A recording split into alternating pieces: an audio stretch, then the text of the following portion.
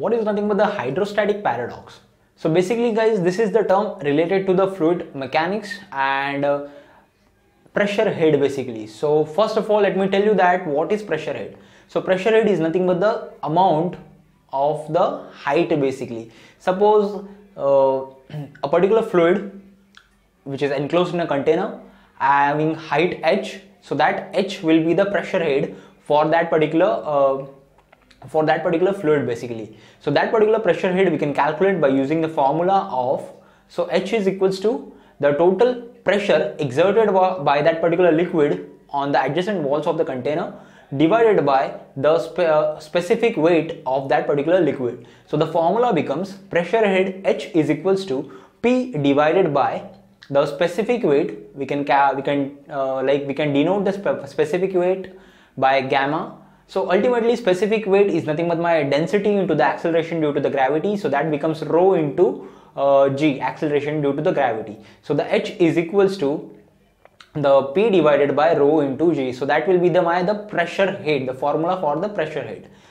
As this particular pressure head increases by keeping my bottom area, or else the opening bottom area through which the water is flowing or through which the liquid is flowing remains constant. So if the pressure head increases, the force of the liquid which flows will increase. Suppose I am having three containers basically.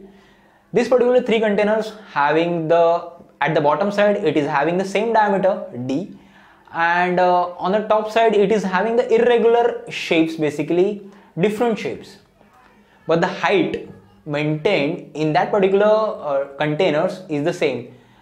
Let's say water is filled over there in the container, the height maintained is h, that is the same for all.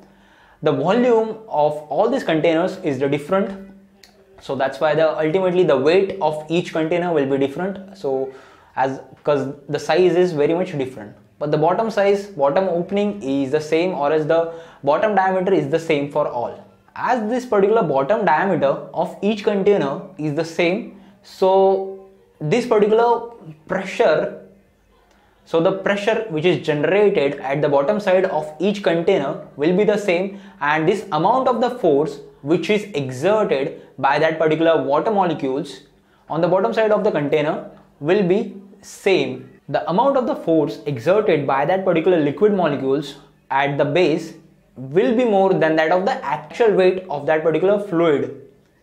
So this particular effect is called as the hydrostatic paradox, and this particular hydrostatic paradox is the independent than that of the total actual weight of the fluid in the container. It is purely depends upon the height, that is nothing but my pressure head, and the bottom opening, that is the diameter of the base basically. So these two terms are very much important, as we all know this pressure is nothing but the force upon area, whereas over here we have got the area, that is nothing but the diameter which is same, and the force that is purely depends upon my pressure head basically.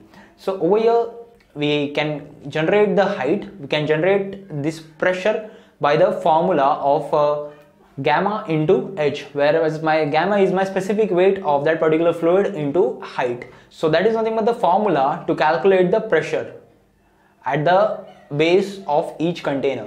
So the force exerted by the fluid molecules on the base is more than that of the actual weight, or it is irrespective of the weight of the total weight of the fluid.